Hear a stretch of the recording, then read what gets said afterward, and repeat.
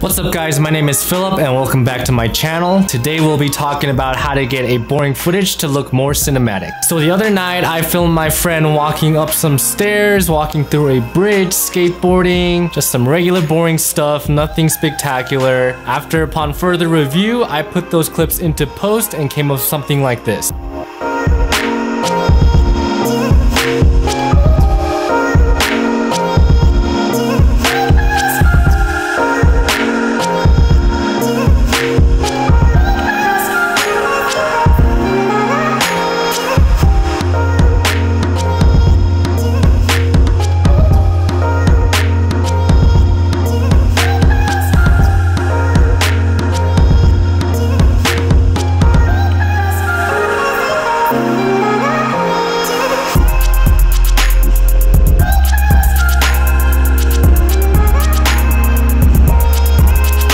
So let's jump into Premiere and I'll show you guys the techniques I use to make this a little bit more cinematic.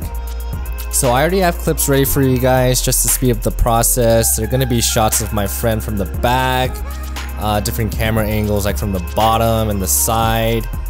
The first thing that I usually do is make it look widescreen or the black bars.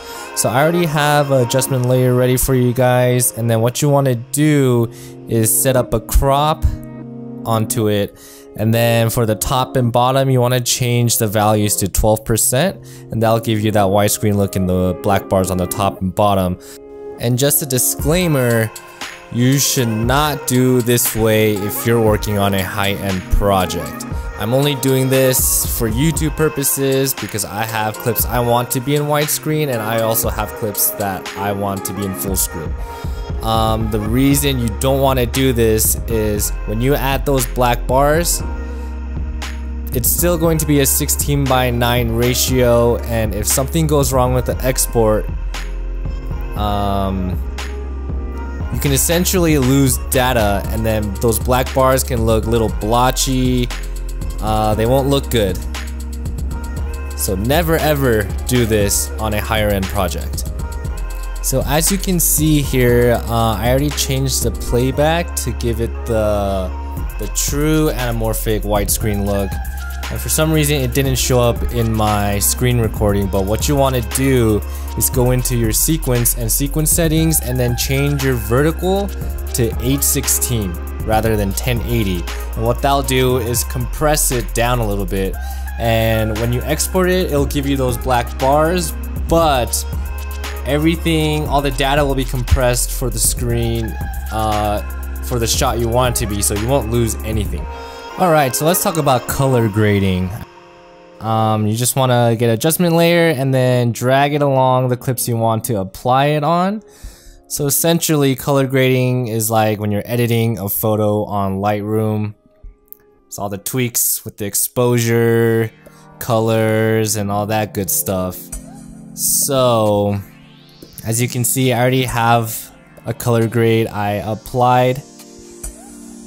So what you want to do is go to your color tab at the top, and the first thing you're gonna see is basic correction, and that's where you can do all like the minor adjustments with like the shadows, highlights, exposure, contrast.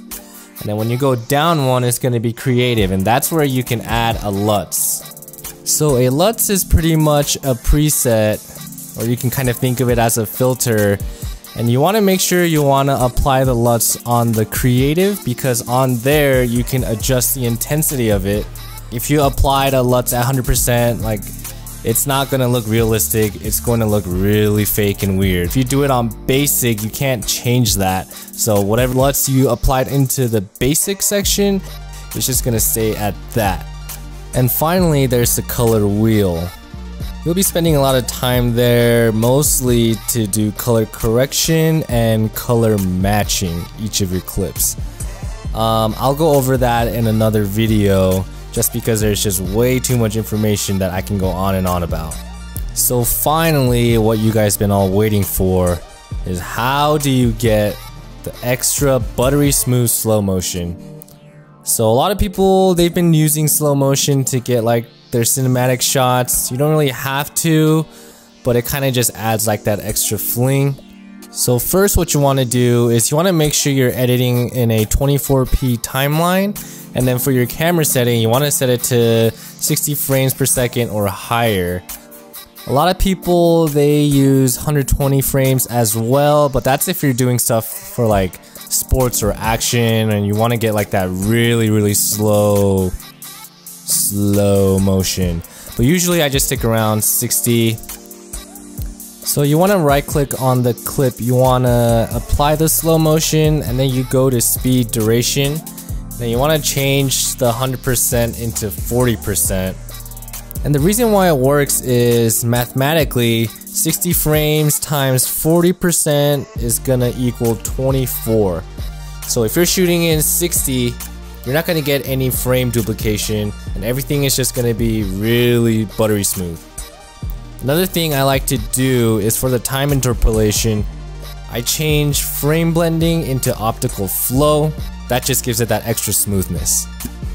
Hope this video was beneficial. Just go out and shoot something or anything and apply these tips to make your boring footage look more cinematic. And that's it for today, and as always, thank you for watching. Make sure to hit that like button, drop a comment, and subscribe. And I'll see you guys in the next one.